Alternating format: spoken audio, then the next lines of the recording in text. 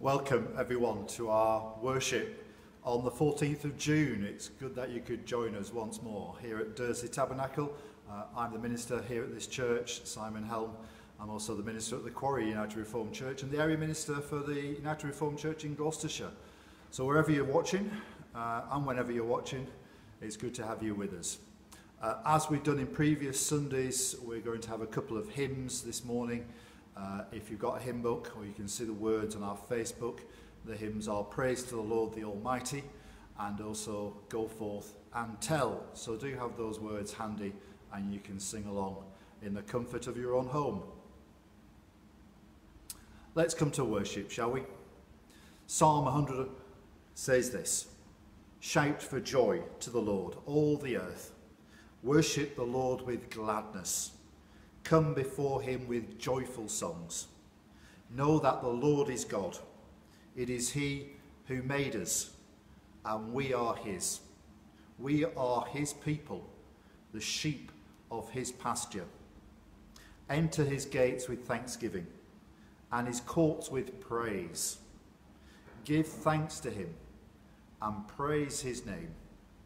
For the Lord is good, and his love endures forever. His faithfulness continues through all generations. So let's praise the Lord, shall we? Our opening hymn, Praise to the Lord, the Almighty, the King of creation.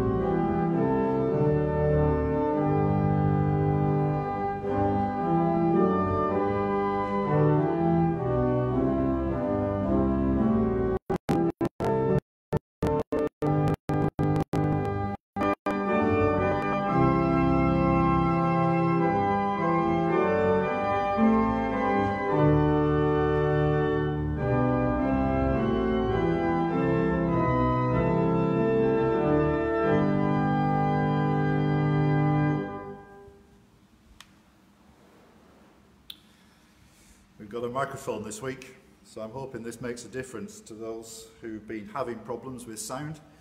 It just means I have to clip it on every time I come to the lectern. Bear with me. Shall we come to God in prayer? Let us pray.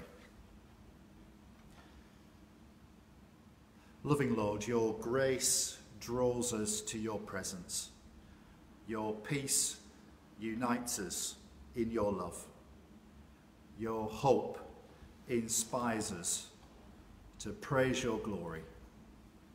May our worship be worthy of you. We come before you, gracious God, just as we are. We come with our weaknesses, with our vulnerabilities. We come with our fears and our apprehensions. We come with our faith and with our doubt. We come to offer and receive. We come to you, the King of love, in the name of your Son and in the power of your Spirit. Lord, you've called us to the privilege of service, but often we fail to serve. You have given us the blessing of peace, but we have often chosen discord. You have loved us as a shepherd tends his sheep, but often we've strayed far from your ways. Forgive us and show us the path of obedience and faithfulness. The faithfulness that your Son trod. We unite with the whole world in praising you, our Creator God.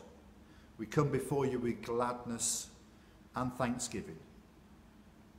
We praise your goodness. We praise your faithfulness. We praise your tenderness. We are yours and we worship you. And we bless your name forever. Amen. And let's join our prayers together in praying the prayer Jesus taught us. Our Father, who art in heaven, hallowed be thy name. Thy kingdom come, thy will be done, on earth as it is in heaven. Give us this day our daily bread, and forgive us our trespasses, as we forgive those who trespass against us. And lead us not into temptation, but deliver us from evil. For thine is the kingdom, the power and the glory, forever and ever. Amen. Our Bible reading this week is from Matthew's Gospel, starting at Matthew chapter 9, verse 35.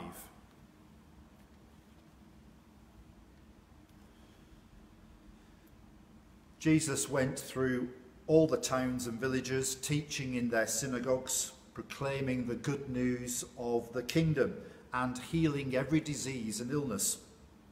When he saw the crowds, he had compassion on them, because they were harassed and helpless, like sheep without a shepherd. Then he said to his disciples, "The harvest is plentiful, but the workers are few. Ask the Lord of the harvest, therefore, to send out workers into his harvest field." Jesus called his 12 disciples to him and gave them authority to drive out impure spirits and to heal every disease and illness. These are the names of the 12 apostles. First, Simon, who is called Peter, and his brother Andrew, James, son of Zebedee, and his brother John, Philip and Bartholomew, Thomas and Matthew, the tax collector, James, son of Alphaeus, and Thaddeus, Simon the Zealot, and Judas Iscariot, who betrayed him. These 12 Jesus sent out with the following instructions: "Do not go among the Gentiles or enter any town of the Samaritans. Go rather to the lost sheep of Israel. As you go, proclaim this message: the kingdom of heaven has come near. Heal those who are ill, raise the dead, cleanse those who have leprosy, drive out demons. Freely you have received, freely give." Thanks be to God for the reading from his word. Amen.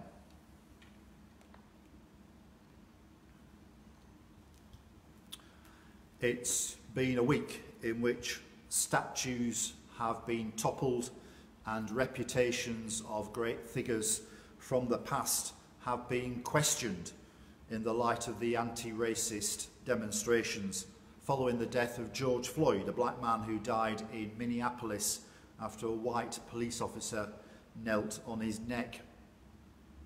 Winston Churchill's statue in Parliament Square was daubed with the words "was a racist," referring to his well-chronicled derogatory views of Indians and black people.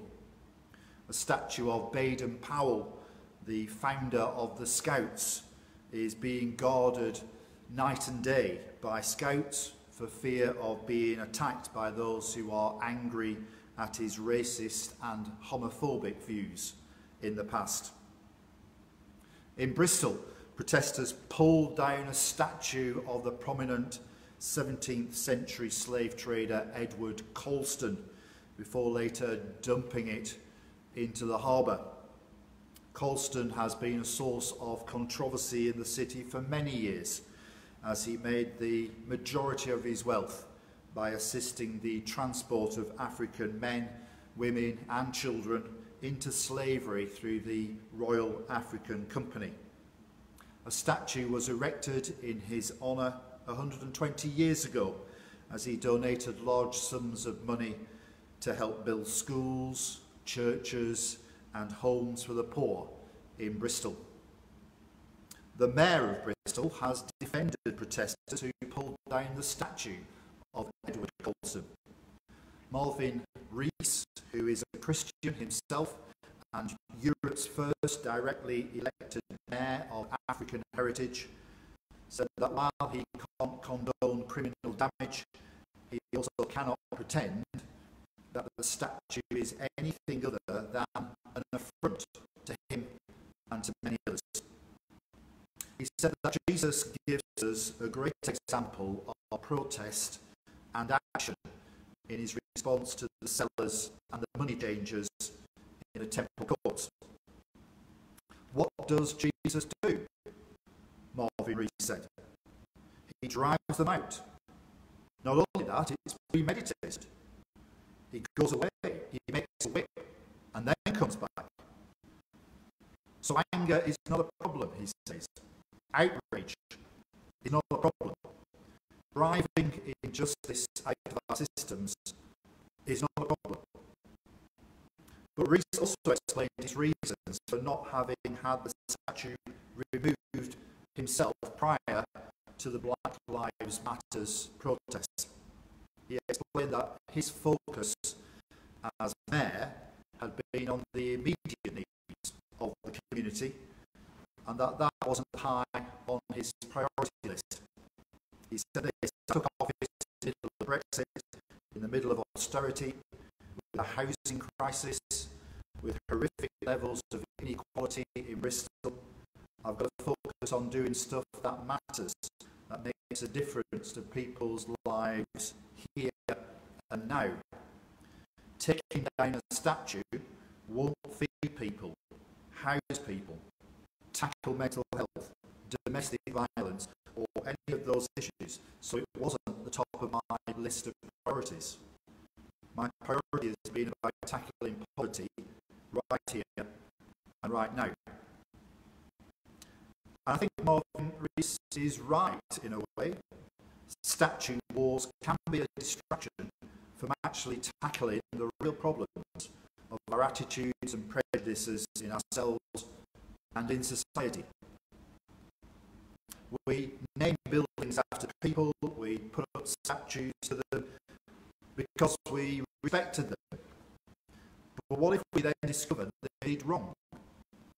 In what cases should the building be renamed or the statue removed? I read an article by the philosopher David Edmonds. He says one approach is to do nothing.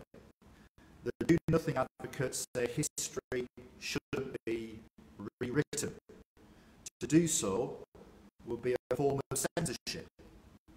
And they say it's ridiculous to expect every great historical figure to be blemish-free, to have lived a life of unadulterated unadulterated purity. Even those held up as saintly figures, such as Mahatma Gandhi or Nelson Mandela, had flaws. Gandhi's attitude to women is excruciating, seen through 21st century eyes. So we're on a slippery slope. If we were to denude written of all the statues of dead politicians and soldiers who held a few views which we now find problematic, the country would be littered with unoccupied plinths. And what message would it send to philanthropists? Give generously today and risk having your reputation trashed tomorrow. But he goes on, this do nothing position can seem a bit too extreme. Imagine that Goebbels had endowed a scholarship to Oxford, like the imperialist Cecil Rhodes. Would anyone seriously claim the Goebbels scholarships shouldn't be renamed? Would anybody want to be a Goebbels scholar? Or that a Goebbels statue shouldn't be demolished? Daniel Butt says some sorts of crimes or reprehensible behaviour are rightly regarded as so severe that they can't help but contaminate our overall assessment of that person's moral worth. They are beyond the pale, and they're just so wrong, it becomes completely inappropriate to have that kind of person as a role model, to put them on a pedestal, to look up to them, literally. Still, the vast majority of people are neither complete monsters nor complete angels. Christianly speaking, who of us should be put on a pedestal? All have sinned. All fall short of the glory of God. God alone is good, said Jesus. So what is needed is often a middle path, a way of thinking about which buildings to rename, which statues to leave, which to remove, and there are so many different variables. One may be whether the views or actions of the figure in question were typical for their time. If so, that could make them less blameworthy. Another is the extent of their misdeeds and how that's evaluated against their achievements. Churchill held opinions that would disbar him from political office today. Despicable, yes, but surely massively outweighed by the scale of his accomplishments. And then there are the consequentialist considerations. How does looking at the statue make passers-by feel? What's the consequences of the statue? This in turn will be connected to whether the history still resonates. An ancient statue of some medieval warlord, however bloody and brutal his conquests, probably won't bother anybody today.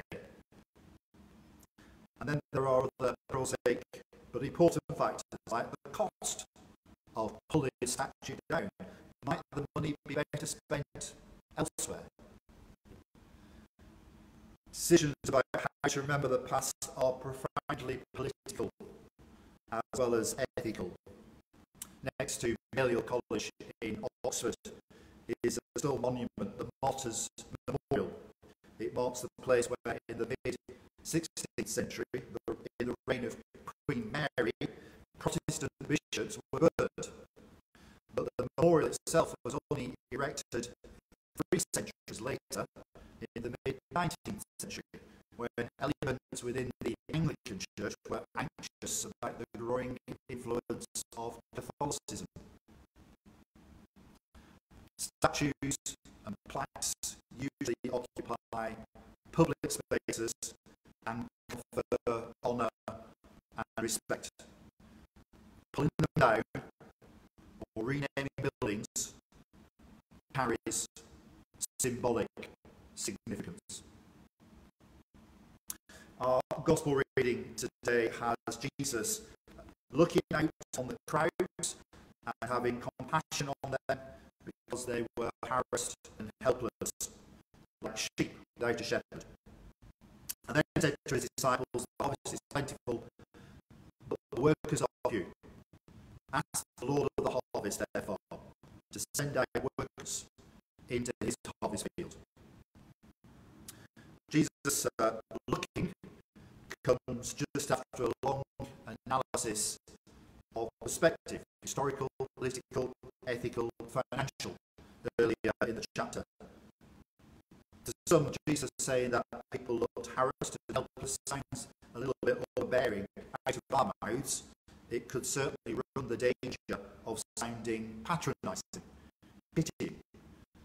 But the words from Jesus are ones of love, of concern, of a desire for more. And it's Jesus' perspective that we're called to have, a perspective that goes beyond our own interests, that moves towards healing, that is fruitful, but that sometimes involves tearing down or reassessing. Harvest field was biblical symbolism for the harvest at the end of time. What is worthy of the kingdom of God? The values of God. What needs to be purged, purified, burnt up as not of the kingdom. And then it says, Jesus called his 12 disciples to him and gave them authority to drive out impure spirits and to heal every disease and sickness. Drive out impure spirits. We so often skip over the impure spirits in our super modern, slightly embarrassed kind of way. But Jesus has it right up there at the top of the list for a reason. And we can only tackle destructive forces that deny life if we accept they exist. The Greek word for impure is akathartos. It means unclean, destructive, satanic, adversarial agencies to the ways of God. In other words, Jesus is commissioning his disciples to follow in his ways, to carry on his mission of coming against anything that stands in the way of the kingdom of God. Destructive forces and attitudes, death-dealing oppressive agencies. His followers have to be healers, restorers, people who will bring life and hope to others. His new teaching will lead to a new way of living and thinking about faith and religion. The disciples have a significant role model to follow. So do we. And the list of the apostles reads like a roll of honour. These men are chosen, called, special. Remember their names. The additional descriptions add depth to who they are, placing them within a family or a location or in a profession, but also noting their flaws and their hang-ups. Simon is from Canaan. The Canaanites were outsiders in Jewish culture and described elsewhere as a zealot. Judas has the misfortune to be described with hindsight as the one who betrayed Jesus. Thomas escapes being called the one who doubted. And Matthew includes himself as a tax collector. Tax collectors were despised occupations seen as collaborators with the Roman Empire. They have all been prepared for their role by time spent with Jesus. They are equipped with the Holy Spirit to do all the things Jesus does, as are we too. We too are to have compassion and to go to those without a shepherd, without someone to guide them to life in all its fullness. When I read this passage today, I think of how many people are searching for answers, guidance, as a result of COVID-19. It feels as there are so many and the workers really are few. What has been amazing during this crisis is the ease with which so many people have been able to talk about their faith. We're called to do that wherever and whoever we are. When I was training to be a minister back in 1993, I spent the summer in Ghana in West Africa at a mission college training ministers for the Presbyterian Church of Ghana. It was a rich experience. During that time, I went to see for myself the fortresses on the coast at Elmina and Cape Coast that were the centre of British slave trade. Hundreds of thousands of Africans were shipped out to work as slaves in the colonies from those fortresses. And many died in a journey. The conditions were barbaric and gut-wrenching. As a British person, I was deeply ashamed of the actions of my forebears. I remember talking with the Ghanaian Presbyterian ministers back at the Mission College about it, and the legacy of the colonial past, when Ghana, which was part of the British Empire, was known as the Gold Coast. They were very gracious towards me, a bit like the famous Monty Python sketch, "What have the Romans done for us?" They listed some of the positive side effects of British colonial rule, but obviously the racial attitudes and oppression of slavery cast a long shadow that continues to blight our world today. I asked about their attitude to the imposition of the Christian faith on the Africans by the white missionaries. Wasn't this colonialism? They were unanimous in being grateful for this aspect of colonial influence. We brought them the gospel, they said, the good news of the true God of all the world, and God's love for all people through Jesus Christ, the one who breaks down barriers. And that helped them move on from their own tribal warring deities and their animistic beliefs and practices. So it wasn't Jesus a white man's religion? Who are you kidding? They said. He was a brown-skinned Palestinian, if you want to be precise. But his kingdom is not of this world.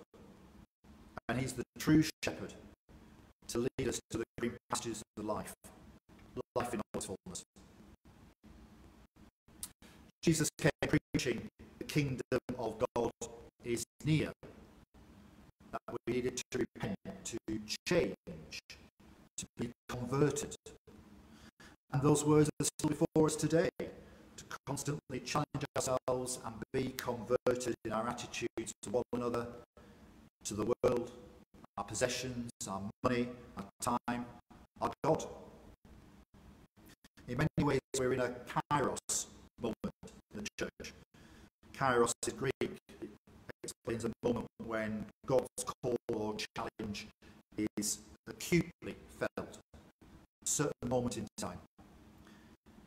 How do we find a new future? We're asking. How do we face the challenges of our world in this pandemic? Kairos moments are acutely disturbing, often shattering old certainties and requiring of us new reserves of courage, resourcefulness and hope. As a nation and across the globe, we're being challenged and confronted by the pain of racial injustice. It too is a kairos moment. We're challenged by our own nation's history and the wealth that's come from the oppression of others. As our lockdown eases, we face big questions about how we want to live, whether we go back to the old normal or whether we work to create a new normal, a society that's more just, more inclusive, more equitable in its distribution of wealth and opportunity. We are in many ways in a kairos moment. What will our response be? Hope is perhaps what we need most of all. There's a quotation of unknown origin, though sometimes attributed to St. Augustine. Hope has two beautiful daughters. Their names are Anger and Courage. Anger at the way things are, and courage to see that they do not remain the way they are. And that's the kind of hope into which we're so often called, and that the life and ministry of Jesus demonstrated for us. Can we find and nurture this kind of hope in ourselves and in our communities? It's an amazing and yet terrifying thing to realise that the kingdom of God is near, and we're asked to choose how we respond. Amen. Let's bring our prayers of intercession. Let us pray. Lord of all, you call us to follow you into an unknown future. The way ahead is puzzling. We can't see the direction that we should take for our own lives, for our churches, for the world around us. Lord of all, when the chaos begins to subside, teach us to trust in your still small voice. Teach us to listen for the whisper that urges us to change, to pay attention to your guidance and your love for us. Teach us to look and to see where you are already at work. Teach us not to look for opportunities to be heroes, to be put on pedestals or plinths, but spaces where we are asked to be faithful in meeting the need in front of us. Lord, may we believe in your promise that you will use what we have and what we are, like bread and wine, to feed the hungry and the lost, and you will make what's ordinary extraordinary by your presence. That you will use us to change impure and just attitudes and make us healers and restorers, the people who bring life and hope. Loving Lord, you call and equip us to serve you. Watch over those who risk their own safety by caring for oppressed believers and those of other faiths and races. Strengthen and protect all those who are persecuted for sharing their faith in places where living out their Christian faith in peace is not allowed or opposed. Lord, hear us. Lord, graciously hear us. Loving Lord, you empower us to live out our discipleship. Give wisdom, imagination and strength to persevere to those who face apathy as they seek to live out their discipleship. Lord, hear us. Lord, graciously hear us. Loving Lord, you understand what it means to suffer for what is right. Give comfort and courage to those who are unjustly imprisoned, intimidated and tortured because of their beliefs or the colour of their skin. Lord, hear us. Lord, graciously hear us. Loving God, we pray for all those who are ill and those who are suffering, those who are despairing, those in grief, those in our own hearts. We ask for your healing and hope. Lord, hear us. Lord, graciously hear us. Finally, Lord, you taught us to pray for those who abuse and hurt us. We pray for people who persecute those who hold different beliefs from our own. May they be touched by faith and their hearts be open to love, that the world may be united in your love. Lord, hear us. Lord, graciously hear us. In the name of Jesus Christ we pray. Amen. Just a couple of notes as we finish before we have our final hymn. Just remind you that there's resources online, a transcript of this service and resources for children and young people. There's coffee after church if you want to join us virtually. Follow the church link for those who've got the church email on Friday. And we're also inviting people who need a little bit of tech support to contact us, to contact me, and we'll try and get a tech buddy to help you in Zooming, in being part of these activities. And there's a special meeting on Thursday night at 7:30 by Zoom by video conferencing to explore prayer. I know some of you have been using this book I recommended a few weeks ago, How to Pray by Pete Greig. We've also got his videos on our Facebook page.